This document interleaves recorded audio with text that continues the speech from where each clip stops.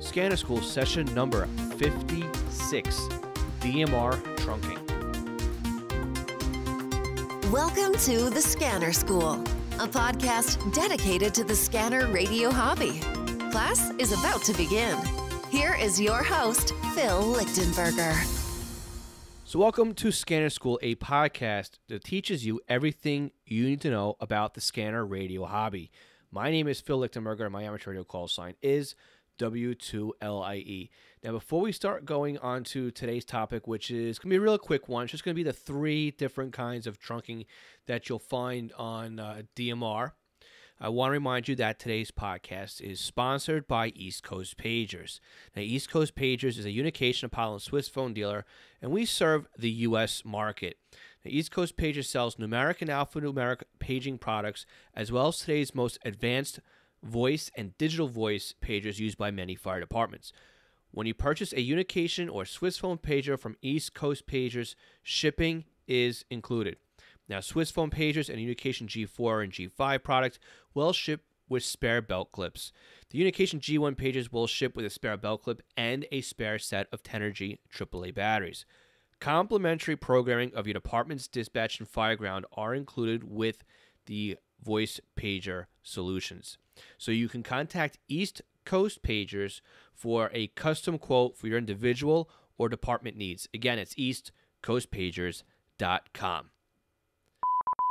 So I want to start off with a really quick review from last week. Now, again, last week's session can be downloaded at scannerschool.com/session55, and that was an introduction to DMR, or Digital Mobile Radio.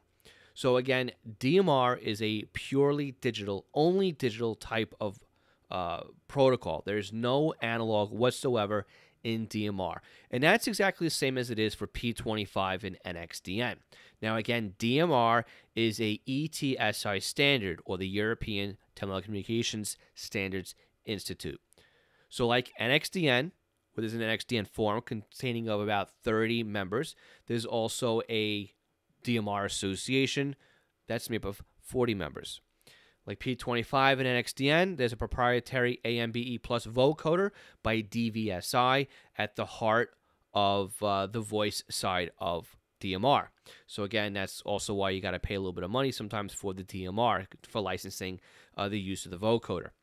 So again, we are able to support P20 encryption on DMR, just like P25 and NXDN. There's a multi-layer architecture, just like P25 and NXDN. And we have the three tiers in DMR. Now, again, this is a crash course of what we talked about last week, just to bring you up to speed if you haven't listened to last week's podcast. So we have three tiers. Tier 1 is a license-free use on the European PMR 446 band. Now, again, DMR is a European standardized protocol, right, by the ETSI. So a lot of stuff has to go against or go with the European standard on things. So again, Tier 1 is basically like FRS or MURS MERS here in the States. Handheld radio, half a watt, fixed antennas, great for personal use, recreation, something you can use on a lake with a family, or something that doesn't require a large footprint. Now, Tier 2 builds upon that. It's licensed for 66 to 960 megahertz on the European spectrum. It's targeted for those who need a bit more user spectrum efficiency.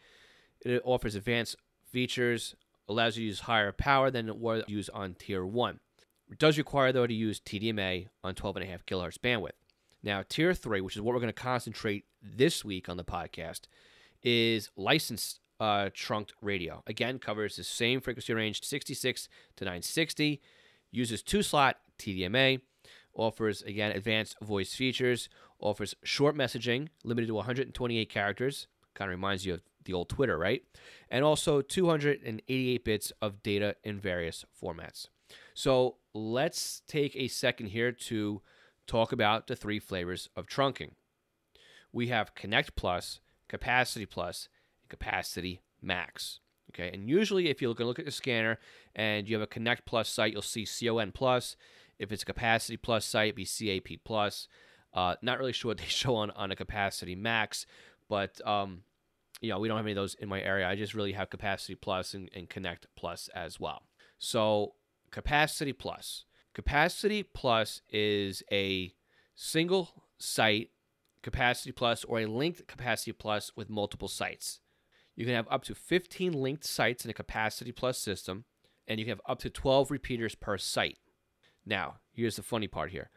Of these 12 repeaters per site, only 8 repeaters can be voice and data. And also of these 12, 11 can be strictly for data. But you can't have anything more than 12 total. So you can have 8 and 4 or 6 and 6, but no more than 12.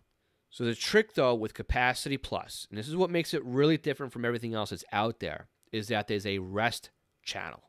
Now, the rest channel beacons out every X number of seconds with a data burst, just like LTR, right, does. And NXDN, I believe it's D, does the same thing, right? It just blurts out, it's your home channel. We're still here. Here's my heartbeat. Yes, you guys are in range, right? Just beaconing every once in a while. This is what sets it apart, though. If a user keys up and needs to have a voice channel, right? Everybody in the talk group, say it's, Police Department North.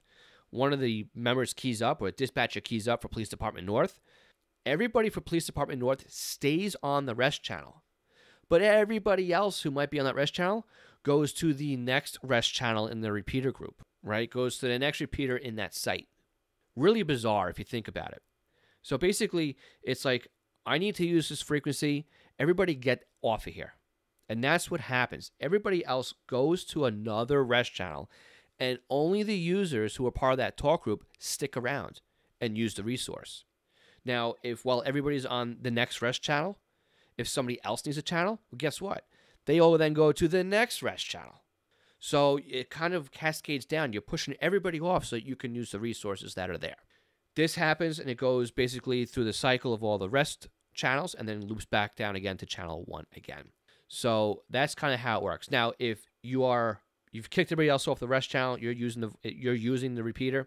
When you let go, you then join everybody on the new rest channel.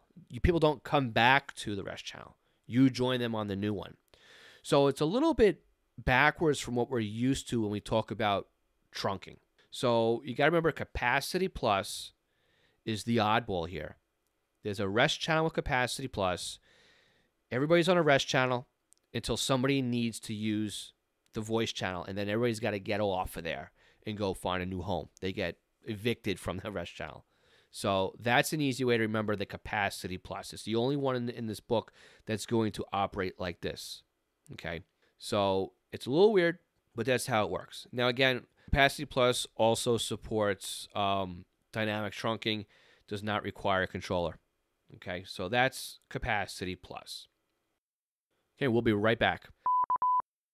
So many people ask me about programming scanners and what software that I use when it comes to programming. Now, I am a huge fan of the Butel software. I've been using Butel since the 785 or 780 XLT days, and I'm hooked.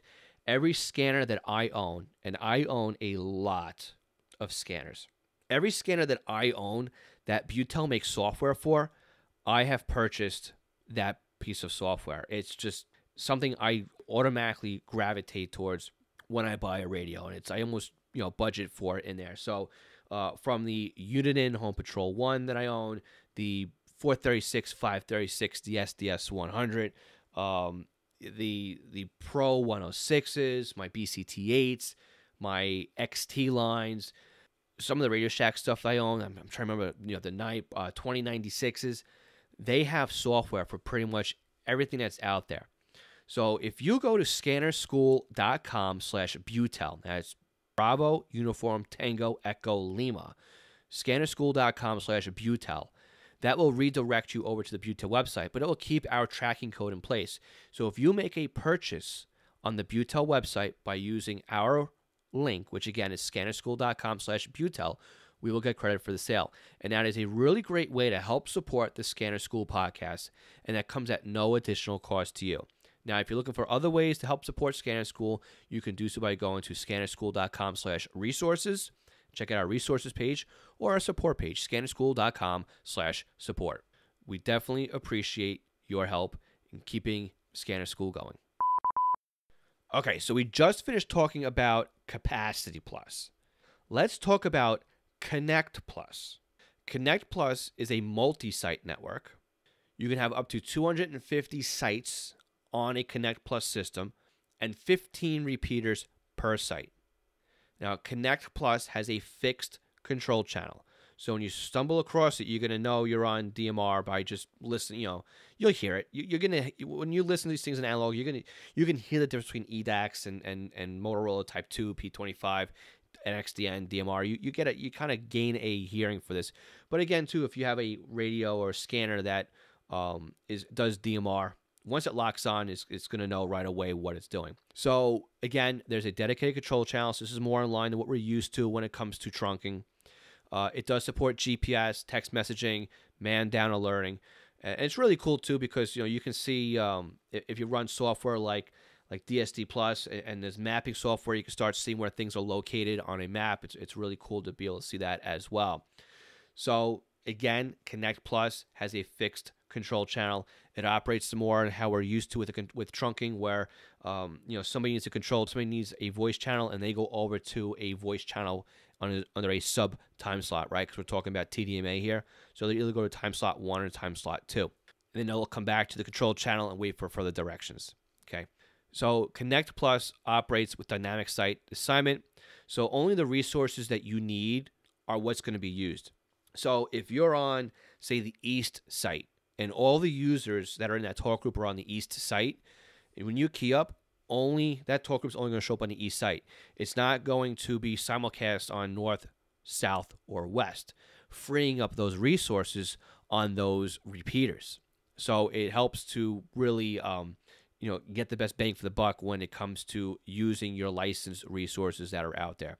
Now, you do have automatic site roaming. So if somebody were to go into the North site that belongs to that talk group, they would automatically reselect into there. And then the bridge would bridge the gap when it comes to talk groups. So again, the upgrade to or building up from Capacity Plus is Connect Plus. It allows for larger networks, a little bit more functionality. Now, unfortunately, though, Connect Plus has been discontinued by Motorola, and it's been replaced by the Moto Turbo Capacity Plus. Now, again, Moto Turbo, that's the Motorola trade name for DMR. Now, Capacity Plus, this is the third part here when it comes to DMR trunking. Capacity Max is fully compliant with DMR Tier III standards. Okay, so it's the only one that's fully compliant. So just like Connect Plus, Capacity Max can support up to 250 sites with 15 repeaters per site. You can have voice and data communications up to 15 sites at a time, plus up to 6 data revert sites per repeaters per site. Just again like Connect Plus, Capacity Max has a dedicated control time slot per repeater. A secondary control channel may be added for additional capacity if you need it. And just like Connect Plus, it supports GPS and text messaging and whatnot. Okay, so what do you need to know when you program your scanner for either a Capacity Plus, Capacity Max, or a Connect Plus system? Well, you need to know your logical control number. Just like EDAX and LTR, you need to know what the logical channel numbers are and put them into your scanner in the LCNs. Now, because it's TDMA, you're going to find out that the logical channels on DMR come in pairs. So 1 and 2 are going to be the same frequency, 3 and 4 are going to be the same frequency, and so on and so forth. You'll also need to know the talk group IDs you'll want to monitor, just like any other trunk system out there, or you could put your scanner into an ID search mode. So you don't need to worry about if it's a Connect Plus, Capacity Plus. It's fine. The scanner just needs to know it's DMR. Now, the trick, though, is you're probably going to need to pay for an upgrade if you're using a Uniden product. So for the Uniden BCD 436HP, the BCD 536HP, the SDS 100, the BCD 325P2, or the BCD 996P2, these all require paid upgrades. And then you have to enter in the software key using your keypad in order to listen to DMR. So include that in with the purchase price of the scanner. I believe it's about $50 if I'm not mistaken. Now, if you have an older GRE PSR 800, RadioShack Pro 668, or the Pro 18, you can purchase a Whistler official upgrade. Now, you can purchase the Whistler Official Upgrade and have your radio upgraded in order to support DMR. If you're using the newer Whistler WS1080, the 1088, the 1095, or the 1098, you can get a free Whistler upgrade to support DMR. Now, for those of us with the TRX1 or the TRX2, it works on DMR out of the box. It's included with the scanner. So again, all show notes and session notes for today's podcast can be viewed at scannerschool.com/session56. We will also include all the links for the material that we discussed today, and also it's our resources that we used to do some research to bring you this material. So before we wrap up, I also want to thank our Patreon supporters, Mark Beebe, Kenneth Fowler, MT Bono, James Felling, William Arcand, and Ken Newberry. I also want to thank our brand new Patreon supporters that are brand new for this week: Raymond Hill, Dan, and Brian Southworth. I want to thank all of you for being Patreon supporters and supporting the podcast on a month-to-month basis. Now, part of being a Patreon supporter at the $5 level, you usually get the podcast a little bit earlier than the public release. So instead of coming out every Tuesday, you'll get the podcast as soon as available, as much as a week in advance. So if you want to help support the podcast, go to scannerschool.com/support. And also, don't forget, we're constantly taking your questions and answering them on an Ask Scanner School podcast. So if you have any questions about scanning your radio, how to programming it, just finding information about your area, whatever it is that's related to scanning, if you have a question, I'd like to answer it. So please go to scannerschool.com/ask, and we will answer your questions as soon as possible. So if you haven't done so already, please subscribe to this podcast by going to scannerschool.com/subscribe, or take your phone out of your pocket if you're listening to us right now using your podcast app and click the subscribe button. Of course, you can also listen to us on iTunes, on iHeartRadio, Stitcher, Google Play, and yes, you can even listen to us on Alexa. So if you've tied in your iHeart account and you have one tied in with Alexa, you can say, Alexa, play the Scanner School podcast, and Alexa will start playing the Scanner School podcast for you, which is really, really cool. So, all right, guys, this is it for this week. I want to say thanks again for listening to us and for your feedback and your support, and we will catch you next Tuesday for another session of Scanner School. We teach you everything you need to know about the scanner radio hobby. My name is Phil Lichtenberger. My amateur radio call sign is W2LIE, and I am clear. 73.